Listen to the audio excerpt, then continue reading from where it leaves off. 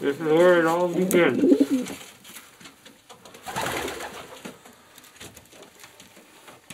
This is MJ. She's a pure Joe Van Krunigen, bred by Joe Van Krunigen. I bought at the Alberta Classic Auction. This is 332 hen. I call her Bright-Eyed Susie. And at least one of her babies is just hatched.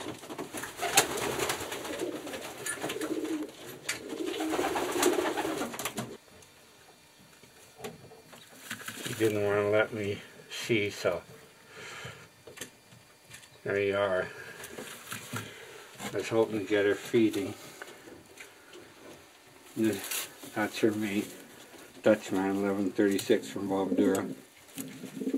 These are pure Johnson stock, Johnson Brothers stock.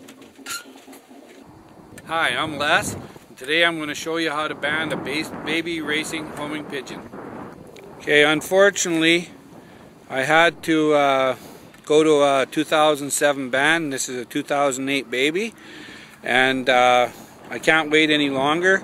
This baby's 8 days old, and it's actually fully 8 days old, so any longer than this you won't get the band on. And so you put the band on upside down. I'm going to show you how to put a band on a baby that's a little bit too big.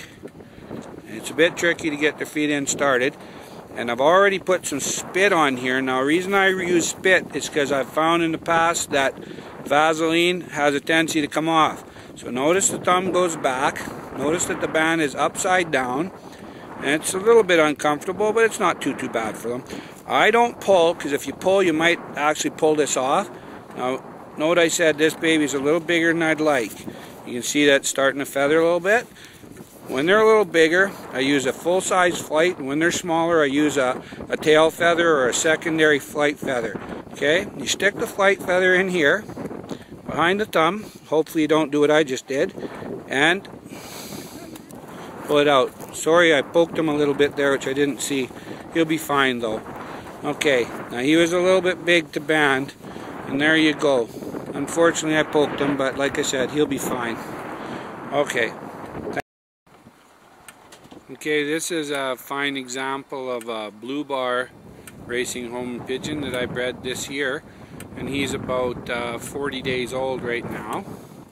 And as you can see, here's his CU racing band, which is Canadian Racing Pigeon Union, 2008. And he's 11281, and he's a pure strain Johnson as well, a long distance line of Johnsons. And I think he's going to probably go to the races this year, I might say. Okay, this is an example of a nice light blue check. I think it might even be a little hen. She's a little bit stressed right now. It's puffing. It hasn't been outside before. I usually keep them inside, don't show them the outside until they're ready to go to the races so they can train at another loft.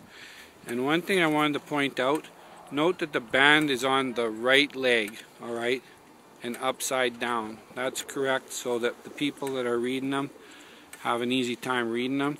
If you put them on the left leg and the right, what looks like the right side up, it's actually wrong for a person that holds a racing pigeon, because this is how we hold them, is like this. Okay? And that's a light blue check. Powder blue, I think you'd call that. So, alright, I'm going to put her back in now because I don't want her to stress out.